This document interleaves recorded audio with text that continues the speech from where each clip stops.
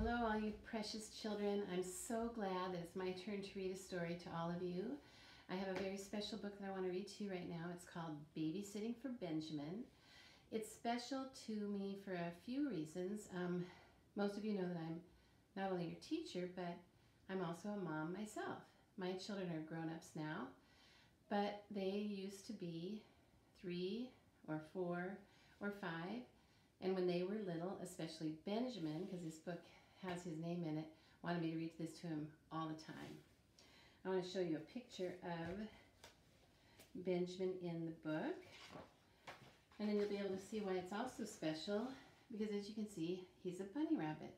And Easter is right around the corner. Easter was one of our favorite holidays, so that made it also a very special book. So here we go. Babysitting for Benjamin. And there's Benjamin. He's knocking on the door.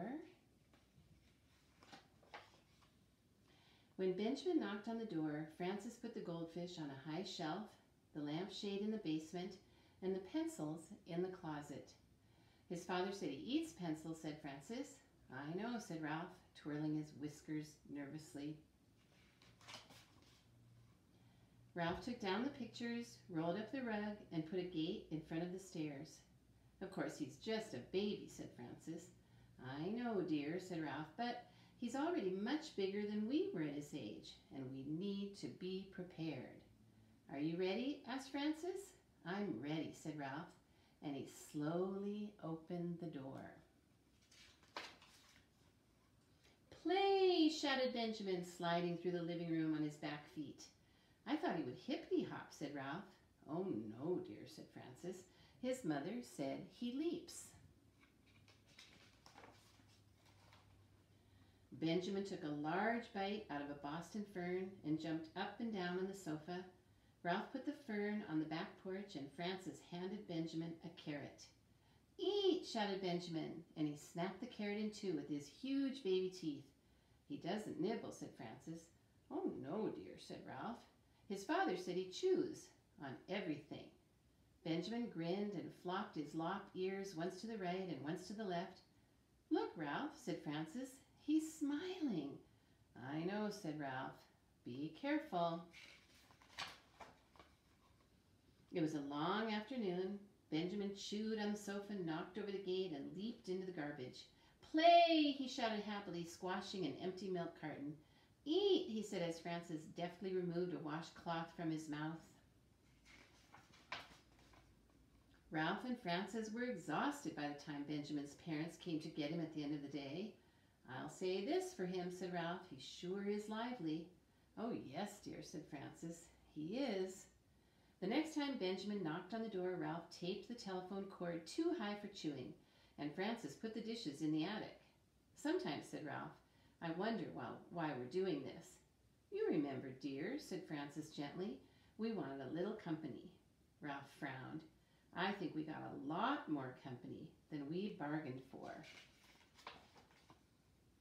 Do you have the peanuts ready? Asked Frances. Ready, said Ralph, holding up a wooden bowl. Frances took a deep breath and opened the door. Play, shouted Benjamin, whizzing through the door. He stopped suddenly and lifted his nose in the air. Just as if he were a toy on a string, he rolled over to the bowl in Ralph's hand.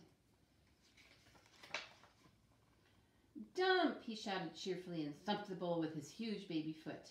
The bowl flew as high as the ceiling and peanuts poured down like rain. Benjamin's nose twitched as he ate. Oh, Ralph, said Frances, sighing. I think he's learned a new word. I know, said Ralph. It's too bad he couldn't have learned a word like sleep. Before Benjamin left that afternoon, he had eaten every single peanut. He had also dumped the garbage, dumped the umbrella stand, and dumped 3 shelves of books from the bookcase. He had even dumped the can that held Ralph's collection of antique marbles. I hope you don't lose your marbles, said Frances. You can say that again, said Ralph. Next time, said Frances firmly, we'll have to be better prepared. But the next time Benjamin came over, he forgot to knock. Play, said Benjamin, slamming the door behind him.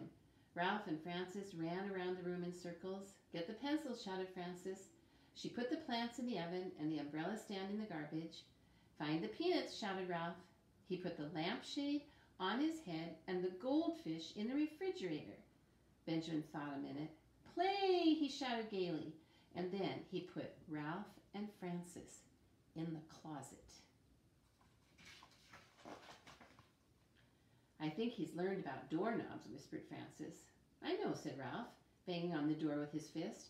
I just wish he'd learn how to play. Francis nodded. The problem is he likes to play with everything. The problem is, said Ralph, not everything likes to play with him.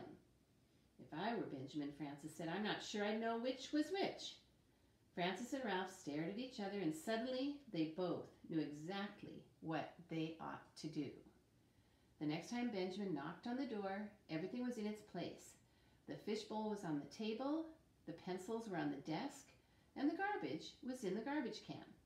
Ralph opened the back door and moved the sofa 10 inches to the left. Are you ready? Asked Francis. I'm as ready, said Ralph, as I'm ever going to be. And together they opened the door. Play, shouted Benjamin. He skidded past the sofa, through the kitchen, down the hallway, and tumbled out the back door into the yard. Benjamin blinked his eyes. To his right was a sandbox, and to his left was a swing. There were trees for shade and carrots in the garden just right for pulling up. Play, shouted Benjamin. He leaped over the daisies and raced around and around the bird bath. I think he likes it, dear, said Ralph. Yes, said Francis, I think he does. This is how we dump, said Francis, pouring sand from one bucket to the other. Dump, said Benjamin. And when we get hungry, said Ralph, we have carrots to eat. Eat, said Benjamin happily. And near the end of the afternoon, when he had run and played and jumped as hard as he could, Benjamin stretched out on the picnic blanket, his chin flat against the ground, and quietly wiggled his nose. I think it's time to go in now, said Francis. Yes, said Ralph. It's time. I have the book, said Francis, and I have the peanuts. They sat on the sofa with Benjamin cuddled in the middle, and Francis turned to the first page. Once upon a time, there were 4 little rabbits, she read. Benjamin's eyes opened wide. He nibbled the peanuts and looked carefully at every single picture on each page.